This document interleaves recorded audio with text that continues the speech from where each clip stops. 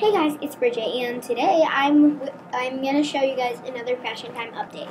So I have all the colors done, and now I'm going to number them in a black or gray marker, whatever one you prefer.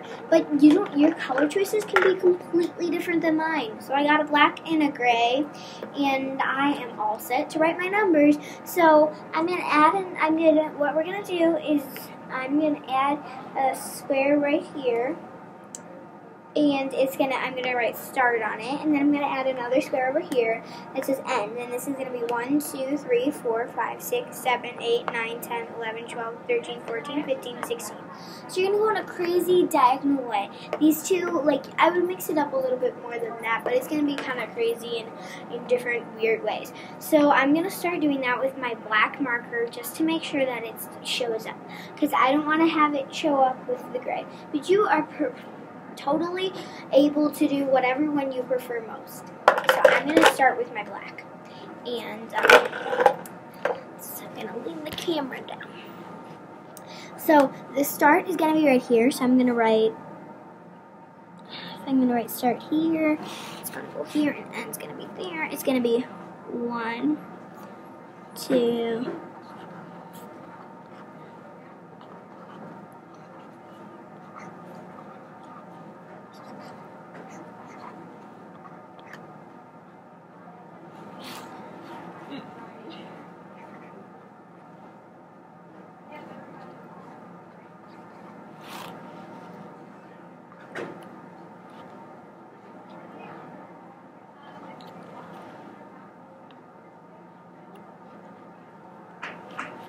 okay.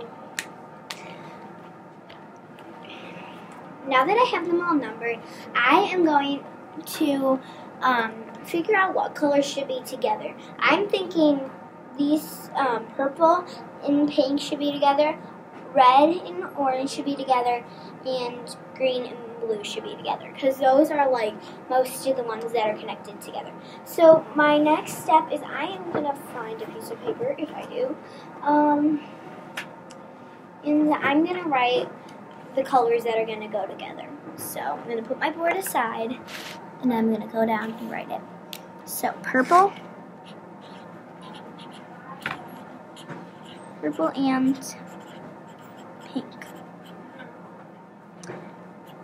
red and orange, green and blue. So those are the colors that are going to be together. And so after I'm going to get questions. I already have a sheet of questions that I wrote at the top. Pick one of the questions to answer. So this is maybe the pink and purple. And then you'll pick one of the questions to answer. So that's kind of a prediction of how I want it to be, but I'm not positive.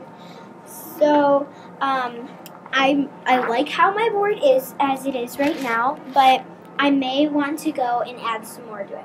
At first I wanted to do a build your own board, and then I tried to do a different one that was this, let me grab it, this one, but it was falling apart in the middle. It fell apart? If you have some, see, it literally just fell apart.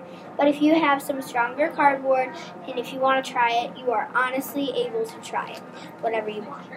So this is my board so far. I hope you enjoyed this video.